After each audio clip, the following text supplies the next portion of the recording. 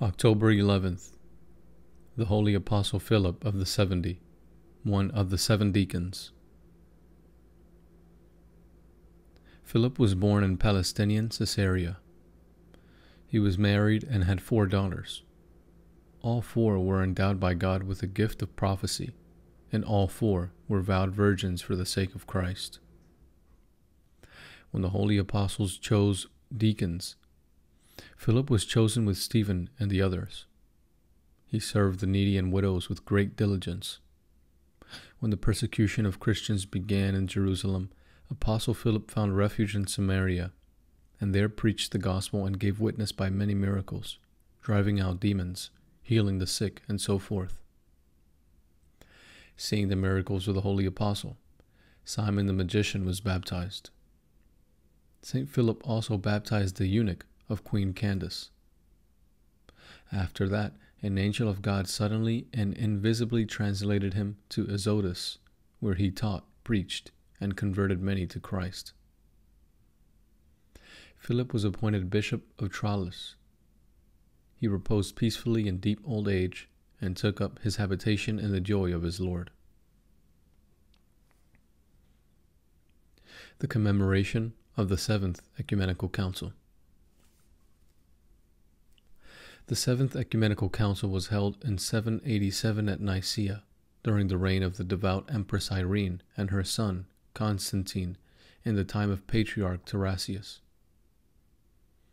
This council finally confirmed the veneration of icons, justifying it by Holy Scripture, by the witness of the Holy Fathers, and by the undeniable example of miracles manifested through the holy icons. Adding to examples of miracles previously cited, Bishop Constantine of Cyprus recounted this. One day, a certain shepherd from the town of Constantia drove his flock to pasture, and there saw an icon of the Most Holy Theotokos, all decorated with flowers by the faithful. "Why render so much honor to a rock?" said the shepherd, who had obviously been brought up in iconoclasm. He struck the icon with his iron shepherd's cane and damaged the right eye of the image of the Mother of God. As soon as he turned away, he stumbled over the same cane and gouged out his own right eye. Thus, injured, he returned to the city, crying out tearfully that the punishment of the Theotokos had befallen him. This council also decreed that the holy relics of a martyr be placed, without fail, in the antimension, a cloth which is placed on the holy altar table and upon which is celebrated the divine liturgy.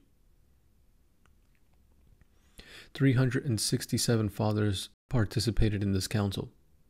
May the Lord also have mercy on us and save us by their prayers. The Venerable Theophanes Graptus, the Branded, confessor and hymnographer, Bishop of Nicaea. Theophanes was a confessor and writer of canons. He was born in Arabia of wealthy and pious parents. With his brother Theodore, he was tonsured a monk in the monastery of Saint Sava the Sanctified. As they were very educated monks, Patriarch Thomas of Jerusalem sent them to Emperor Leo the Armenian to justify and defend the veneration of icons. The iniquitous emperor harshly tortured these holy brothers and cast them into prison. Later, the iconoclastic Emperor Theophilus resumed their torture and commanded that words of mockery be branded on their faces, to expose them to the ridicule of the world. When the iconoclastic controversy was resolved, Theophanes was freed, and shortly thereafter was consecrated a bishop. He died peacefully in the year 847, having suffered for the holy icons for a total of 25 years.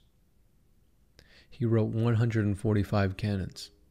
He entered into the eternal joy of his Lord. Saint Nectarius, Archbishop of Constantinople. As a layman and a high-ranking court official, Nectarius was unanimously chosen as patriarch in 381, succeeding St. Gregory the theologian. He was distinguished by profound understanding, tact, and zeal for the Church. He reposed peacefully in the year 397. Together with him today are celebrated Arsacius and Synesius, also archbishops of Constantinople. The holy martyrs Zenaida and Philonilla of Tarsus and Cilicia. Zenaida and Philonilla were sisters by birth, and were born in Tarsus. They were called the kinswomen of St. Paul the Apostle. Remaining virgins, they renounced the world for the sake of Christ, and, withdrawing to a cave, lived the ascetic life. They were knowledgeable in medicine, and healed many of the sick.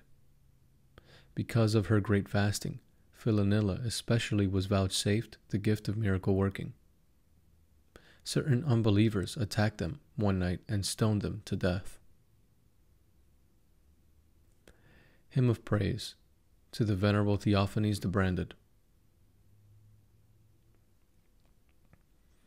Theophanes of St. Savas, a great ascetic, profound theologian and glorious hymnographer, a sufferer for Christ, a confessor of the faith, an adornment of the Church, a father of orthodoxy. He left his cell for the sake of obedience, and from his silence stepped out into the world once again, to persuade the evil emperor of the truth, and he witnessed that truth to the emperor. St. Theophanes traded a quarter century for true happiness, though he passed this time in suffering most dire, and in the dank prison wore the brand of suffering on his face. But inspired by the Spirit, the saint of God also infused these years with chants sublime, glorifying the Lord and the saints of God with fervent hope, love, and faith. Reflection. Just as by God's providence the power of miraculous healing is given to blessed water or sanctified oil, so the same power is also given to icons. St. Athanasius the Great cites one wonderful example of the miraculous power of holy icons. In the town of Beirut, there lived a Christian in a rented house. In moving out of the house, he forgot an icon of the Savior. Then a Jew moved into that house. There were many Jews in that town who were particularly embittered against the Christian faith. Consequently, when the icon was found in the house, the Jews carried it to their gathering place and mocked it, as their ancestors had once mocked the living Savior.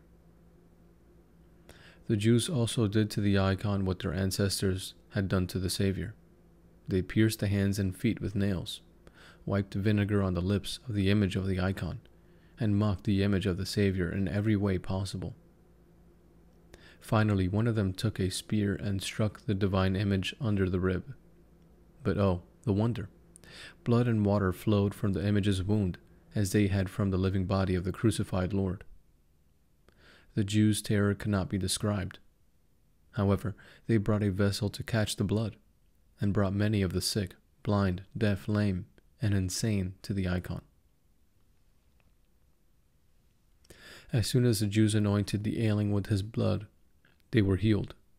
The whole town gathered to see this miracle, and all glorified Jesus Christ, the true God. And all the Jews in that town came to believe in the living and life-giving Lord Jesus Christ.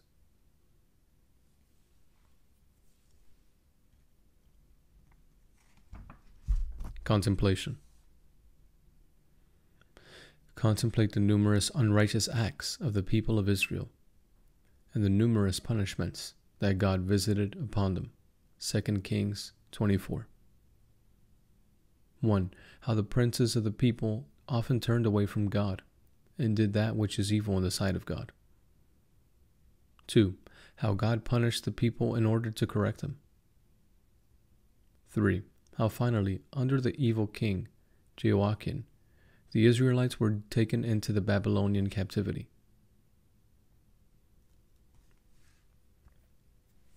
Homily on the voice of the Lord upon the waters.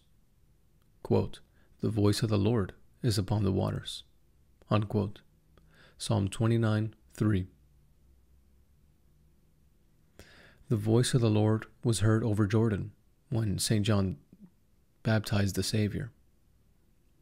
On the Sea of Galilee, when there were storms and winds, the voice of the Lord was heard, and the tempest was calmed, and the winds ceased. The voice of the Lord was heard at the marriage feast at Cana of Galilee, and the water was changed into wine.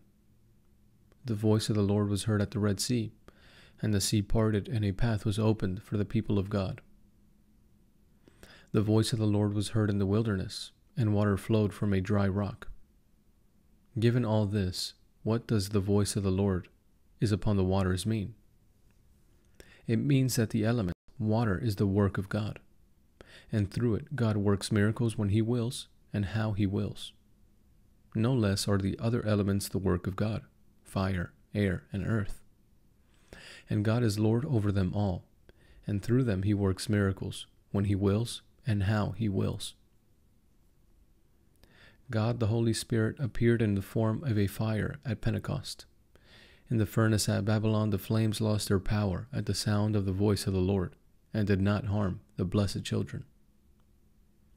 Fire was sent down from heaven to consume the sacrifice of Gideon. Elias brought down fire from the heavens. The bush burned and was not consumed. Fire from heaven came down and consumed Elias' sacrifice to God. A fiery pillar went before the Israelites. All of this was according to the word of the Lord. The earth opened up and swallowed the unrighteous Korah, Dathan, and Abiram. The earth opened and hid Elizabeth, and the infant child John from the sword of Herod. The earth quaked when the Lord breathed His last on the cross, and the graves opened up.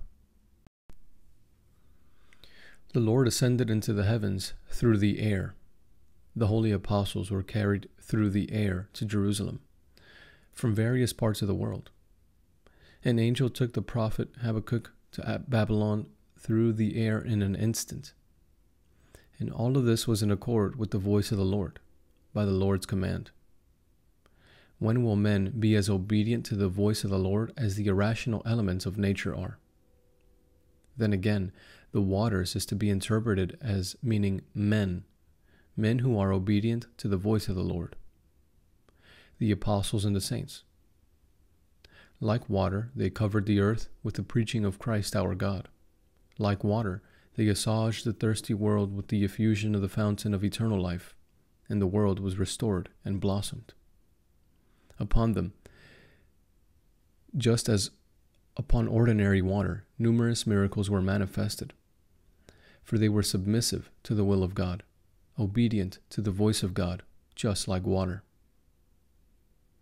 O Lord Jesus Christ, help us to be obedient to Thy voice. Help us to be ashamed before lifeless elements that obey Thee better than we do. To Thee be glory and praise forever. Amen.